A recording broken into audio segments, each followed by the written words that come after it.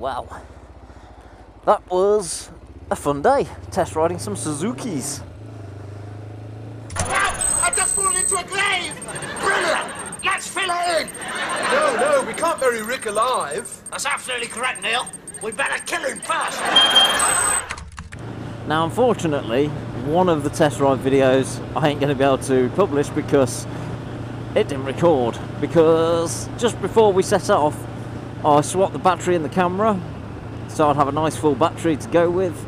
Turns out that battery was actually flat, and I didn't realise when I fired the camera up and pressed record. But literally, as soon as we were rolling away from Loomies, it just died. So there's no GSR 750 video. So all I can do is talk about it, really. It was the first one I took out, and it's the first time I'd ridden an inline 4, which was a little bit different.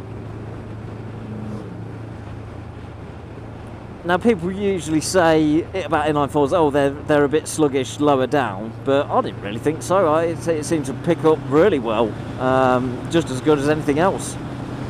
I mean, it's, what is it, 103 brake horsepower or something around that figure, and 85 newton meters of torque. I think this is off the top of my head. And yeah, it was plenty torquey enough and quick off the mark. And what we did, on each test ride, we went around the Moorstead Loop. Some of you may be familiar with that.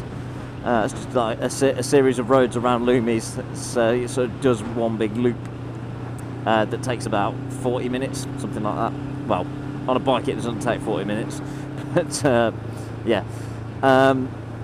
Most of it, I was doing it in sixths because it could quite easily handle going through the bends and stuff and accelerating away the other side with plenty of torque and stuff. So yeah, it was quite surprising.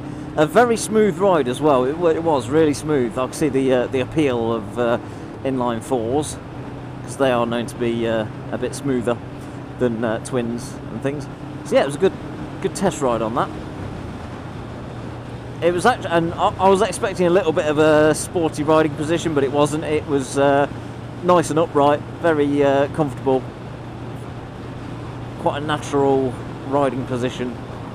So yeah, that's about the best I can do with a review on the GSR 750. Sorry about that. I was hoping to have 3 test ride videos to do, but I've only got the 2, unfortunately. But oh well, the other 2 are pretty good. After the GSR, I went on to the V-Strom 650, and wow, that was full of surprises for me. First time riding something that huge. And I know it's not the hugest bike out there, but it's the biggest bike with a physical presence that I've ridden. And that, I love that. I can see the appeal of adventure bikes. There seems to be a common misconception that adventure bikes are dull and boring on the road, but they're really not. They are a lot of fun. So yeah, the V-Strom was a good one. I'm going to try and get back up to Hazelmere to book my own test ride on it, so I can I can have a bit more freedom to do what I wanted to do, because we were a bit unlucky on that one, because a lot of the bends I wanted to go through, we were stuck in behind a few cars, so we weren't going as quick as I'd like to have a bit of a go on some of them. So yeah, it'd be good to get a test ride, an independent test ride, because all these test rides, I didn't know it was going to work this way, but yeah, all the test rides we've done today were arranged in groups. So I think I prefer doing things my way, like having the freedom to go down the roads I want to go down, and also I could pull over and do a bit of a walk around and that sort of thing. Obviously I couldn't do that with these bikes. But yes, the V-Strom is definitely one I'll take back out again and do a bit more of a review if I can. And then finally it was onto the SV 650, which was very surprising actually. I wasn't expecting it to be as quick as it is. It's actually a fairly small bike, really. It's quite compact and quite slim. So it'll certainly be good for the urban riders out there. But yeah, I was surprised how quick that picks up for a 650. The only problem with the SV650 is the seat. It's not very comfortable, and yeah, I haven't quite recovered from that. It is a very hard seat, and I wasn't the only one to say that as well.